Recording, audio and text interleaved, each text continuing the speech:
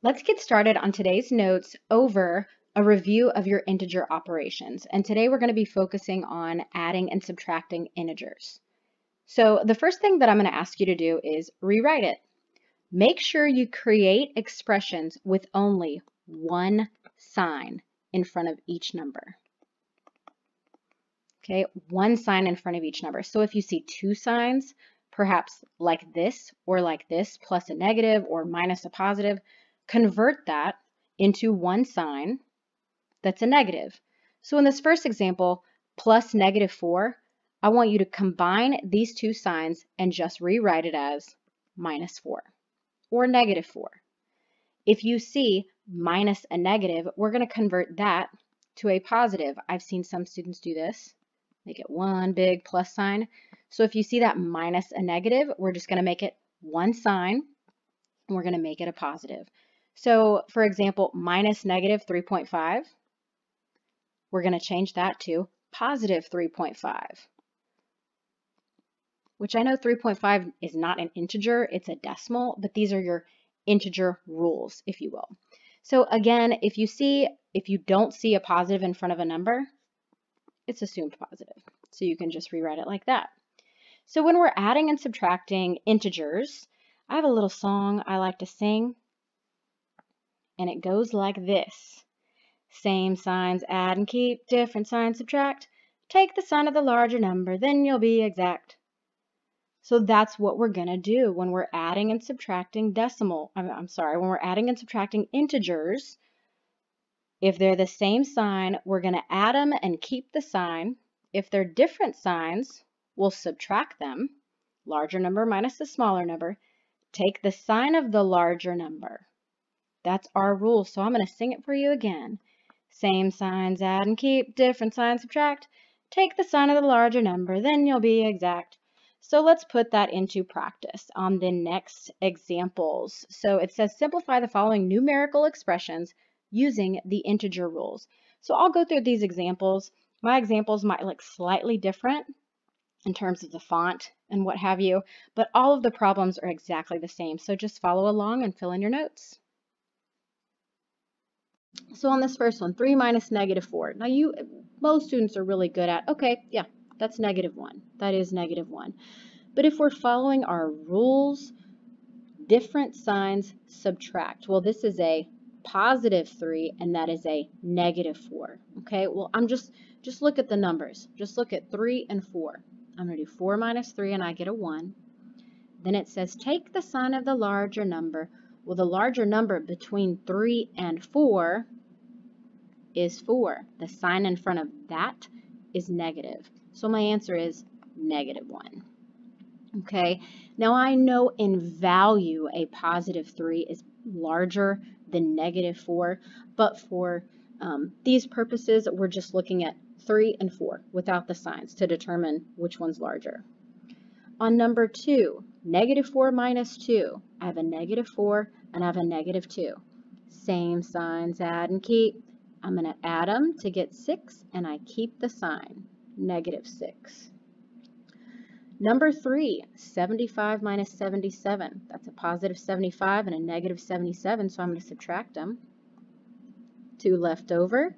Take the sign of the larger number. The larger number is 77. The sign in front is negative, therefore my answer is negative. On number 4, this is the first example where I have two signs in front of the 2. -55 minus -2. So I'm just going to rewrite this expression with one sign in front of that 2. -55 plus 2, and now I'm going to follow the different signs subtract. Different signs subtract. Take the sign of the larger number. So 55 minus 2 is 53. The larger number is negative, so it's -53. On number 5, in this case, plus -3. So 17 plus -3, I'm going to rewrite that plus a -3 as 17 minus 3. Well, that's easy. I get 14. All right, let's go to number 6. Number 6, again, I have two signs in front of this number. I'm going to rewrite that plus negative 14 as negative 14 minus 14, and now I've got a negative 14 and a negative 14, same signs, add and keep, so I get negative 28. Same thing on number 7, I have a negative 65 and a negative 65, same signs, add and keep, negative 130. On number 8, what's the first thing you should do? I see minus a negative here. I need to rewrite that as a positive. Negative 5 plus 5, well, that's going to be 0.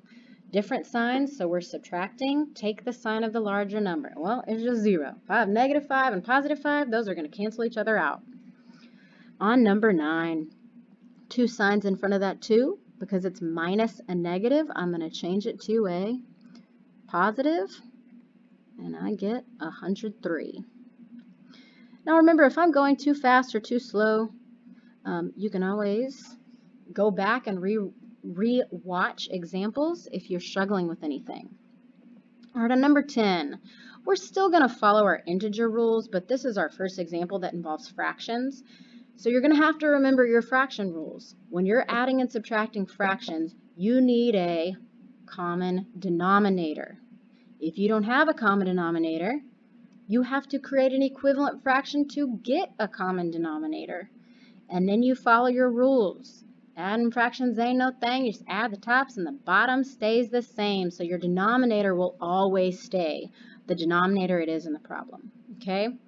So on number 10, I have a positive 1/2 and a negative 3 over 2. Awesome. I already have the same denominator, so now I just need to look at my numerators. Positive 1 and a negative 3. So different signs, I'm going to subtract them. 3 is bigger than 1, so 3 minus 1 is 2. Denominator stays the same. That's how I add and subtract fractions. Take the sign of the larger number. Well, the larger number was 3 over 2. The sign in front's negative, so my answer is negative 2 over 2, and I simplify that to be negative 1. All right, let's move on to number 11. Oh, look, I already have notes on there. All right, so right here, number 11, that looks a lot like number 10, except the 1/2 is what is negative. 3 over 2 is positive. I'm still going to follow the same rules, because I'm combining numbers with different signs. Negative 1/2 plus 3 over 2. So I'm still going to subtract. They have a common denominator already, so I don't need to create any equivalent fractions. 3 minus 1 is 2. Denominator stays the same. Larger number is positive, so it just stays 2 over 2, which is 1. For number 12, first thing I have to do, what do you see? I have 3/4 plus negative 3/4. I need to change that plus negative 3/4 to minus. 3/4 minus 3/4, well, that's pretty easy. 0.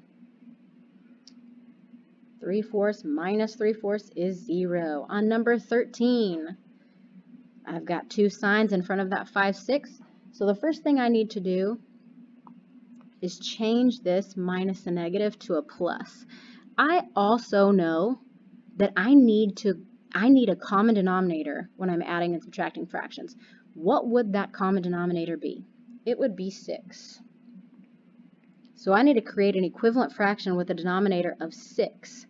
Negative 1/3 with a common denominator is the same thing as negative 2 over 6. There's my equivalent fraction. If I multiplied that denominator by 2, I multiply that numerator by 2.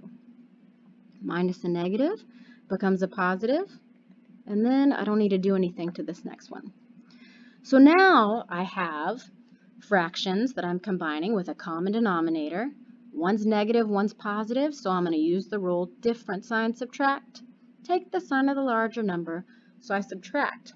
5 minus 2 is 3. Denominator stays the same. Take the sign of the larger number. Well, 5 over 6 is larger than 2 over 6, so my answer is positive. And then I'm just going to simplify 3 over 6 to 1/2.